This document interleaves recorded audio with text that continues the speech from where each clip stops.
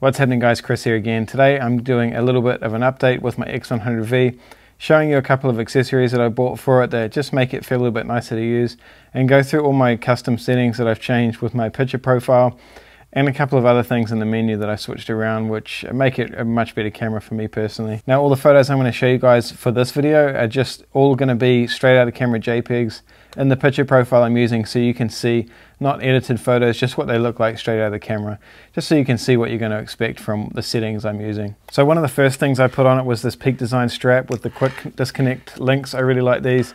They just make it much easier to get the strap on and off. And it's a small strap, you know, it doesn't need to be something big.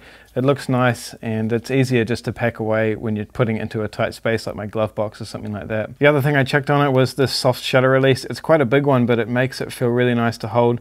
It actually has a little leather pad on top of it. It's not actually the one that I ordered off Amazon, but I'm going to put a link to it anyway so you can get it if you want this one. But I actually really like it, and I think it's better than the one I actually ordered. In terms of the lens hoods, I actually wanted to put a filter on it because if you've seen in my previous video, I actually scratched not the lens but the plastic part inside there when I was using my glass prism. So straight away that was the first thing I ordered, and I actually ordered two of them. So this one is a JJC one. This video isn't sponsored by them, by the way. I bought all this stuff just straight from Amazon or eBay. So this is just the standard one that most people have. It comes off nice and easy if you want it to be a little bit smaller. And I did order the square one that you can buy as well. It looks really awesome. But when that turns up, I'll just put a picture of it. No need to make a new video for that, I don't think. And I'm just using a B+W filter on there, just a B+W UV clear filter. In terms of memory cards, you guys have asked me what I'm using, and I'm just using the standard SanDisk Extreme Pro, same cards I use in my Sony cameras. These are the 95 megabyte ones. They read at 95 and write at 90 megabytes. Some people are a little bit confused because some of them say 170 megabytes on the cards. That's just the read speed, so they will copy from the card to your computer faster, but they still write at 90 megabytes, the same as these ones. So with all that said, let's just jump straight into the back of the camera and I'll show you guys everything I have going on there. So first I'm just going to show you the picture profile that I use. I have it just set on this top button here, and I'm using Classic Neg. I've tried all the other ones. I used to use Classic Chrome in the past, and that was probably my favorite.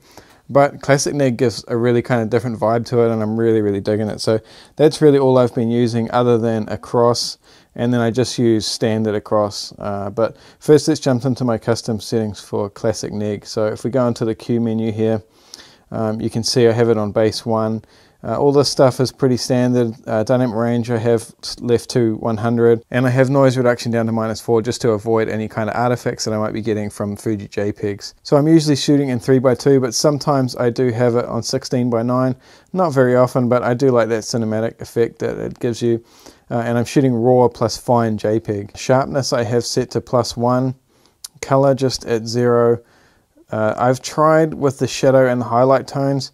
Sometimes I'll have them on +1 and +1, but I kind of just prefer it to have it like this. So, and then LCD brightness I have down to -1. Now I do have some other settings with grain, etc. So grain I have just gone straight for strong and large.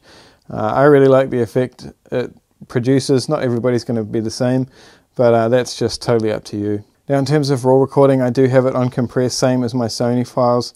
I haven't done any tests yet about, you know, the difference in quality, but to be totally honest with you, I'm not really overly concerned with it. I feel like compressed is totally fine for me, but that's going to be something personal to you guys as well. Heading down the menu, I have long exposure noise reduction off. I always turn all of that kind of noise reduction in camera off. Focus area, I'm really just using the single point with, you know, you can change the size, and I don't like it real small. I like it about there, and I find that gets me pretty accurate results. EF mode, again, just single point. I do find the tracking works better than the X100F and the X100T, but it's just not something, you know, this camera for me is all about taking my time and just taking it slow. So I'm either in manual focus or just single point. Face and eye, sometimes I have it on, but I don't really like the way Fuji behaves with it. Like I prefer to have it on my Sony where you can use it with the, you know, separated buttons. Not to toggle on and off, but actually to activate it. I really like that. So I find sometimes it picks up eye when I don't want it, so I usually have it off, but it does work well if you want to use eye tracking. It does work really well. Multiple exposure, I have it set to average. I find that works the best, but again, all these results are going to vary, but I really like having it on average. And photometry, I have it on multi which seems to work pretty well for me. Shutter type, I have it in manual and electronic, just so my shutter speed can go right up. I don't find any issues in terms of you know, fast moving stuff. It seems to work fine. So mechanical and electronic shutter works well for me. ISO settings, I've went in and I changed them. So I have auto set to max sensitivity at 6400 with a minimum shutter speed of 200th of a second, and the default set to 160, which is the lowest for this camera. Similar settings to my Sony cameras, but I have the max set to about 12,800, and I usually have my minimum shutter speed set to 250th on my Sonys as well. Now, one thing I did change as soon as I got the camera, I don't know if you can do it now with the X100F or the X100T or whatever, maybe they've changed it with like a firmware update, but I have down here shutter AE, I have that turned off. So what that means is if I'm in aperture priority, I can half press, lock my focus, recompose, and then my exposure will adjust to that situation, which is really good. When I was using the X100F, they didn't have that option. I'm not sure, like I said, maybe it's been added since then, but when you were using single point focus and you would focus and recompose, it would lock the exposure and it wouldn't change until you lifted your finger off the shutter button, which was really kind of annoying.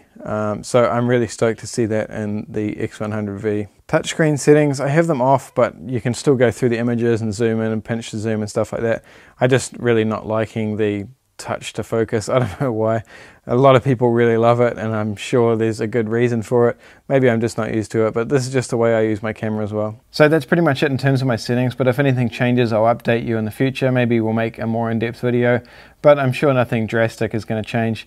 This camera for me is really just, like I said before, about taking it slow and just really taking my time, going out and just having fun with photography. I did just want to update you guys on the overheating issue that a lot of people are having. My camera is getting a little bit warm, but not when taking photos. I set it up on a tripod and just set it recording 4K video for a while, and after about 6 or 7 minutes it did start getting pretty warm just behind the memory card here where everybody else is saying it gets hot. I've already told you guys the memory cards I'm using. A lot of people have said that, and I had Bluetooth turned off as well. I never got any warning on it. I recorded about 20 minutes of 4K video. It did, like I said, it got hot, but I never had a warning. It's definitely not ideal that Fuji have made a camera that gets that hot when you're recording video. So I'm not justifying it all, but personally I bought it for photo. Saying that though, it does take really, really good video. The quality is outstanding and autofocus is actually really good too. So if you bought it for video, it sucks that it overheats, and Fuji, you should really do something to sort that out. I don't know if they can, because I feel like it's a hardware thing with the extra weather sealing and all that. But you know, it's a problem, it's there, and if you're buying one, at least you know that it has an issue. So thanks for watching, guys. I'll put some of these JPEGs in the description so you can download them and have a look for yourself. Otherwise, I'll see you in the next video tomorrow.